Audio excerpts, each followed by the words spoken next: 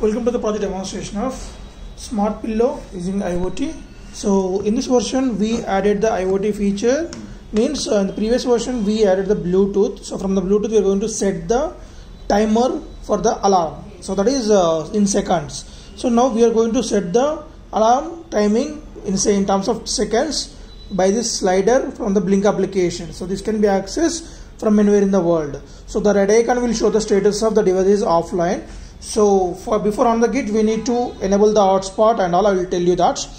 And also, like the previous video, like we are going to get the X, Y, Z parameters of the person when he is sleeping on this pillow. So we are going to mount this inside this pillow, and when he is while sleeping, if he is not sleeping properly, so when we move on this pillow, then these X, Y, Z parameters will varies. So we can download that parameters directly from this XYZ using this channel settings and data import export. So we can erase this old data. So before erasing that, for downloading purpose, data import export, and now download the data. So it will be downloaded in CSV format and open that. So we can get the data in along with the number of entries and date and time. And next, field 1 is X, field 2 is Y, and field 3 is Z. So in this manner we are going to get the details. And once you download the data, now go to channel settings. Here do only clear channel, no need to touch any other options. So if you change the other options, then it may affect the output of our project. So channel settings, for clear the channel, data import export to download the data, private view to see the live data. While scrolling in your mobile phone, so don't touch on this blue bar, so it may change the position of these fields. So in between that, so here we need to touch. So on the field also it won't touch, it won't affect. So here, so now coming to the kit explanation.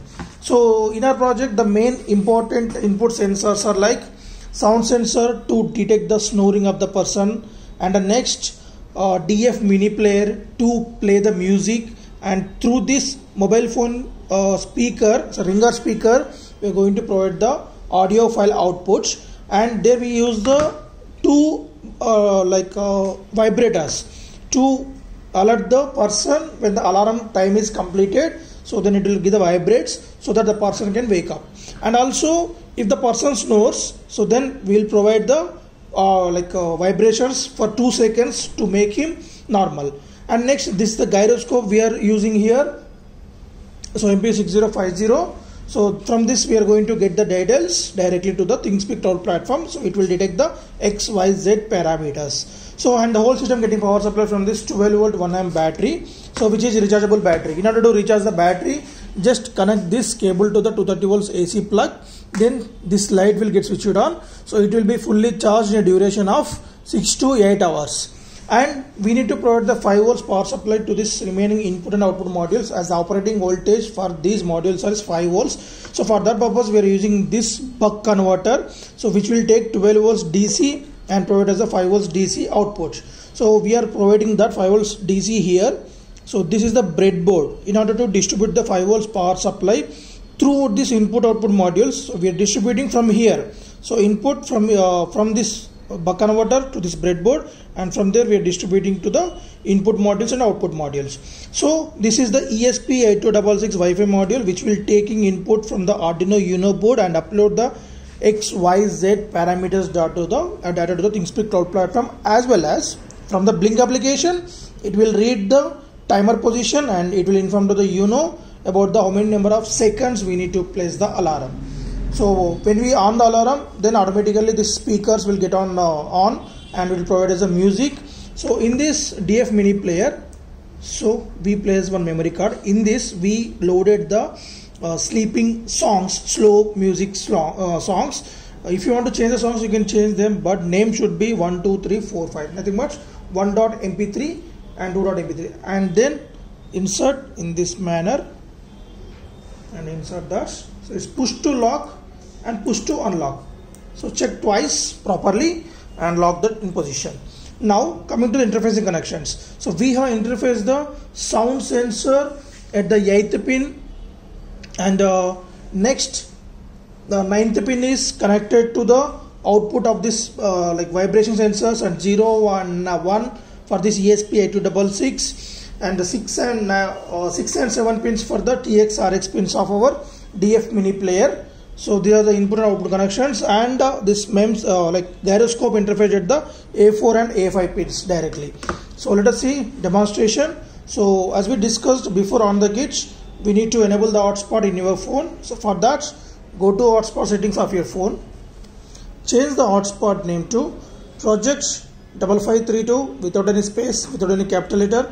Password should be 123456789 and AP band should be 2.4 gigahertz. So after that, enable the hotspot and data, and next log into the ThinkSpeak cloud platform, and next log into the Blynk application.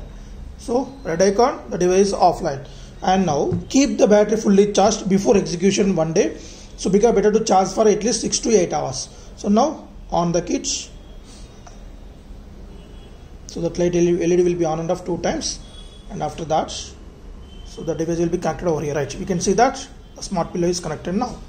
So if you want to set the seconds, just you can slide it. When you stop this sliding, then that particular seconds will be sent to the Arduino Uno. So now let us see, place the for 20 seconds. Now it's received, and now the system is playing the song, and you can see the red light is on this DF mini player. So if in between, if the person snores, then automatically the vibrator will get switched on. Right, you can see that's on. So when the music was off, then I'll let you know that.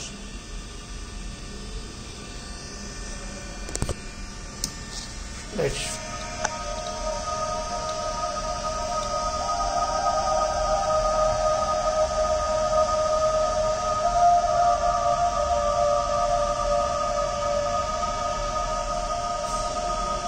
So let me show you from starting onwards.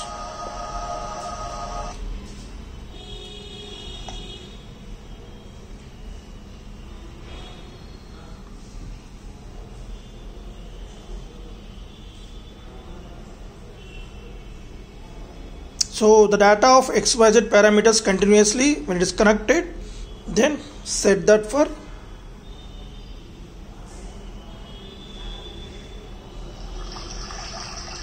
it's already started.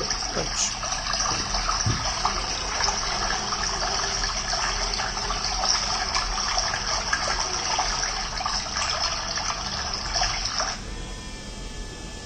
So once the time completes, then automatically the vibrators get switched on.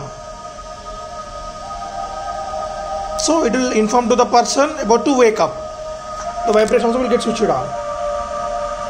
And now after woke up, the person will he has to switch off this device, then it's normal condition again. So as you can see, the new data got arrived. So these are the parameter values, so X, Y, Z.